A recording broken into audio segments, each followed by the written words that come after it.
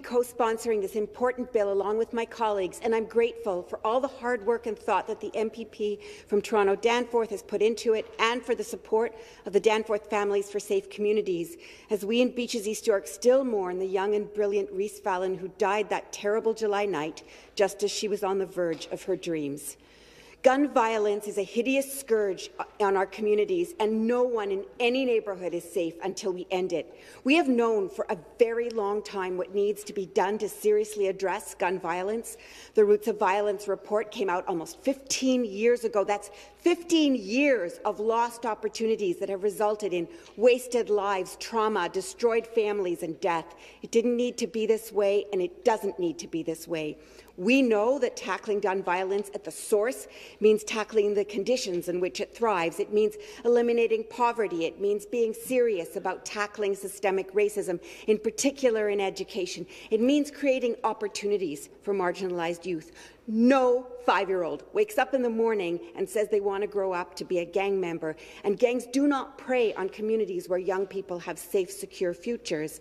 So tackling the roots of violence is absolutely key, and there's so very much that the government could and should be doing in this area.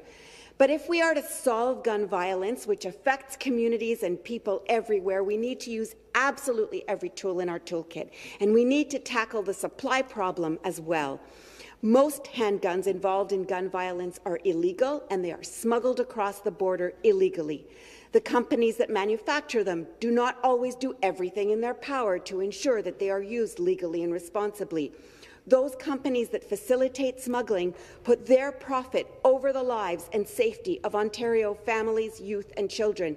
They shrug their shoulders at the maimings, funerals, trauma and devastation. For them, it is merely a byproduct of the cost of doing business.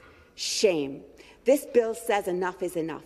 It says that where companies play a role in the illegal trafficking of death via the smuggling of illegal handguns into Canada, the Government of Ontario can take legal action against them.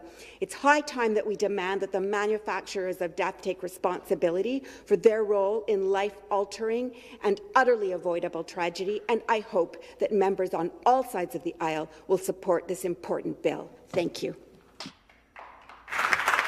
Thank you. Further debate?